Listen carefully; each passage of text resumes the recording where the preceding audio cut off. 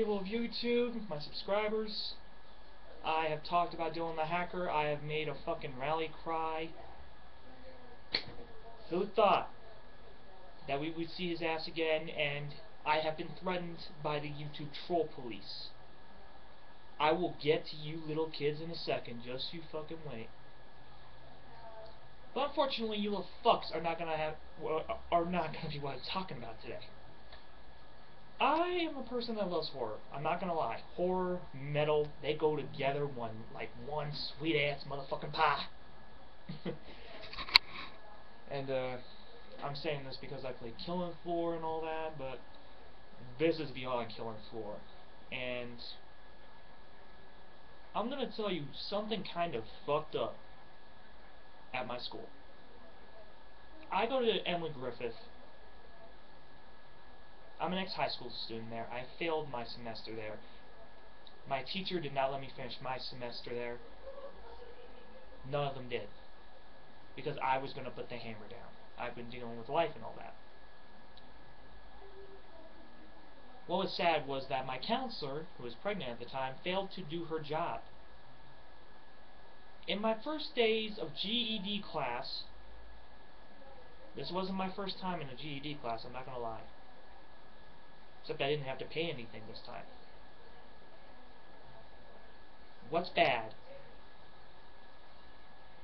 What's bad was, I believe in the paranormal, yeah, I can believe in strange shit. And what made me so fucking scared of the school for a couple days was that some of the students brought a Ouija board. And fucking used that shit in the cafeteria. I shit you fucking not. They brought something like that in there. That is the equivalence of doing a fucking EVP session at an abandoned warehouse. It's just fucking creepy. What's fucking horrifying? Hold up. Got a text. No. What was so fucking horrifying about it is because the Ouija board is a fucking problem. If you do not say goodbye to the entity, be it ghost or demon, shit's gonna go down.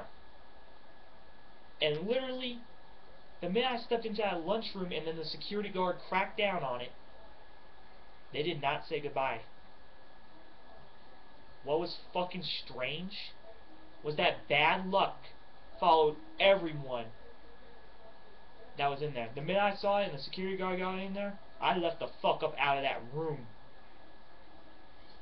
Then when I saw it, bam. Everyone in that fucking break room got a little bit of bad fucking luck. I believe in fucking karmatic bullshit, but if it's a Ouija board, pal, I fucking get the hell up out of there.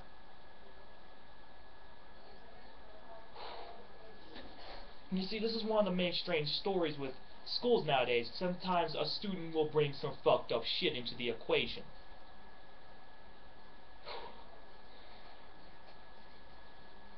I shit you not. That shit was fucking real. They made a homemade fucking Ouija board or brought one in. It looked either homemade or real. And since Hasbro or whoever made it back then don't, you would have to make your own. Now, the whole problem with the Ouija board, as I said, it contacts spirits and demons. Demons, I'm not a religious person. I feel free to say that. I do believe in evil. I do believe that there's something going on. Always. All fucking ways. There's gonna be shit that you cannot explain. I'm serious.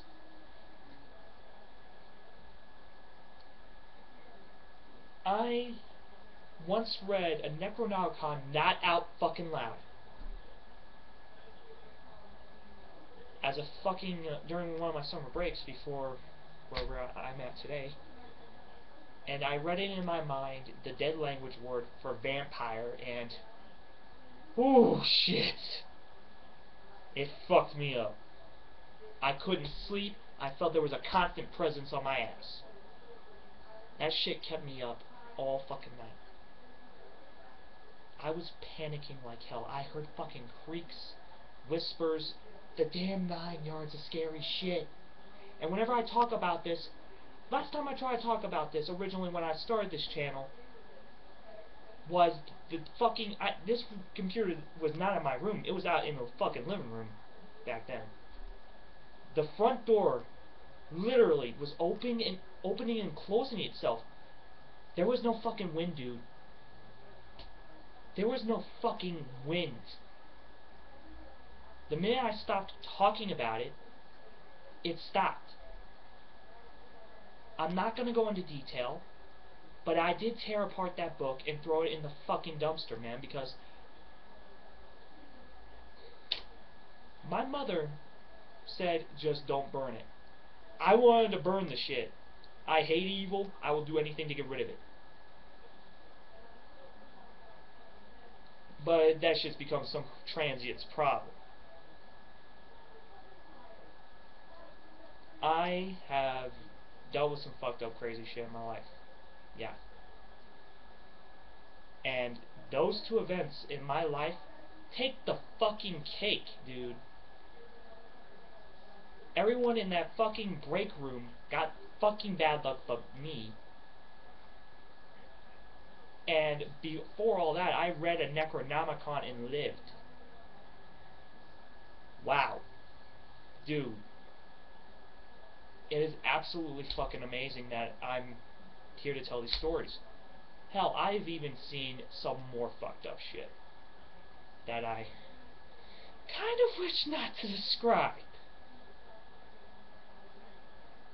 Unless you count freaky dark figures with red eyes hissing at you one night while you're fucking trying to sleep, dude. That is a reason why I sleep with a rosaro and a knife in my bed.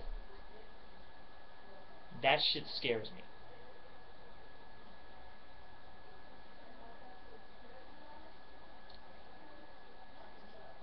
I just thought I should, like, put that fucking out there, man. I'm teaching you guys more about me. This is like a fucking story time, but this has actually fucking happened. This actually fucking happened, man. Now, as far as it goes down the rabbit hole, there is a... I don't want to speak about it, but I have to. There is a rising trend in one-man hide-and-seek that ends fucking brutally. Or worse. One-man hide-and-seek is basically a game you play with a ghost or demon. It involves you tearing apart a doll, putting rice in it, using a red needle, which some dude, where it says it went bad on his fucking for his title of the video, did not do it right, but I've seen other people do it right, and shit went fucking nuts. Shit hit the fan. And they used knives when it said use a wood, like a toothpick, or a mechanical pencil. I'll get to why they said that. Somebody sent me a message? Okay.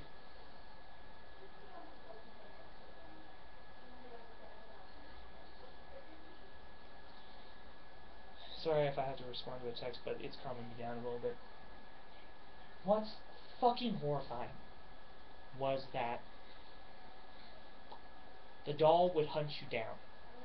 You had to submerge it, you had to say it was it, and you had to count to 10. You had to turn everything off. You had to use, like, shit for your religion. Like, if you worshipped in, like, the Japanese gods, like Inori and all that, you would have to have some shrines. That would be, like, a fucking, blind spot for him.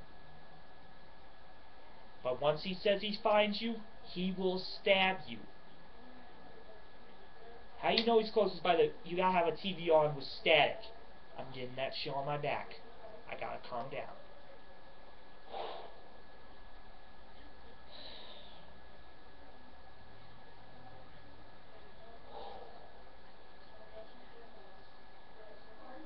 I have a sixth sense a little bit. I'm sorry.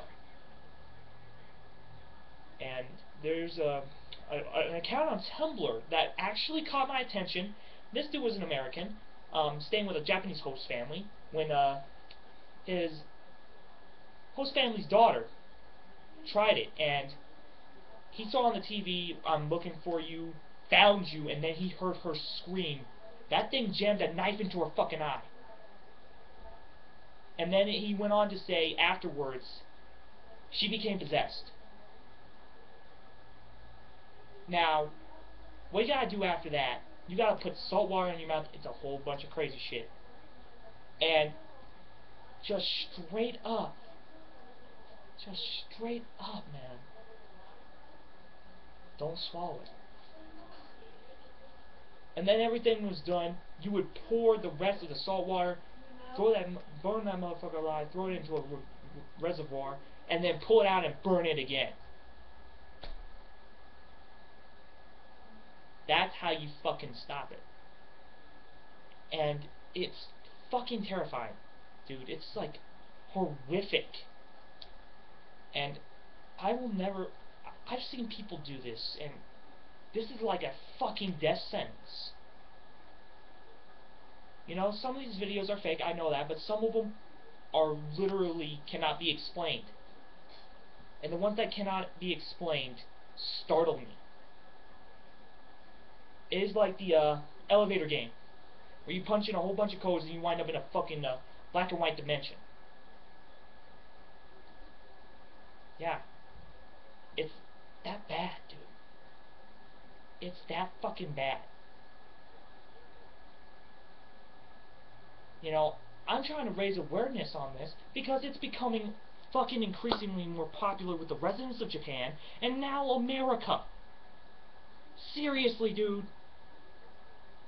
I don't know when it started to become popular, but it's starting to pick up again. I don't know what the fuck is going on for people to be fucking doing this shit, but if you want to get your ass chewed out by a demon, fine by me, pal. I don't want to be anywhere near you on that one. But if you're trying to fuck with forces you don't understand, I will not miss you because you fucked up big. I have fucked with some shit, yes. Shit that was not meant to be fucked with. I.e. the Necronomicon incident with my life. I was not a Satanist. I was hell of an atheist. Kind of a pledge to Inari a little bit, yeah. But as far as that goes, dude, I will avoid any Satanist bullshit, dude.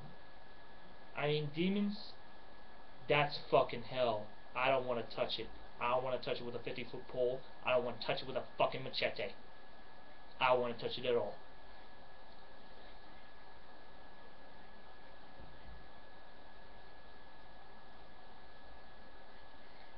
There are things we cannot explain in this world. Is Slender Man real or not? Who the fuck knows?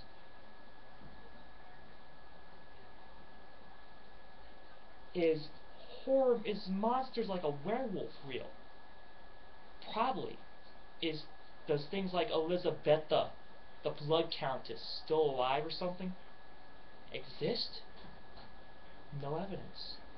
Because scientists are trying to constantly find in the field to disprove facts from fiction. And every day we're seeing some brand new crazy shit come out of the fucking blue.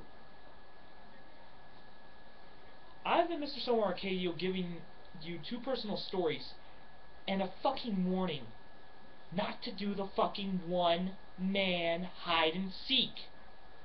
And if you dare do this, then you are fucking done. You die. Game over. I will not be held responsible for anybody who tries this. I'm giving you my fucking waiver right now. I will not be held accountable if somebody actually does do this. I'm not going to be held accountable. I'm just giving some real basic info and why the fuck you should avoid it. I just swore to God I just saw something on my screen. And it ain't the fucking TV. Look, I gotta end this now, man. Whenever I talk about fucking crazy shit, it goes fucking south. I'm done.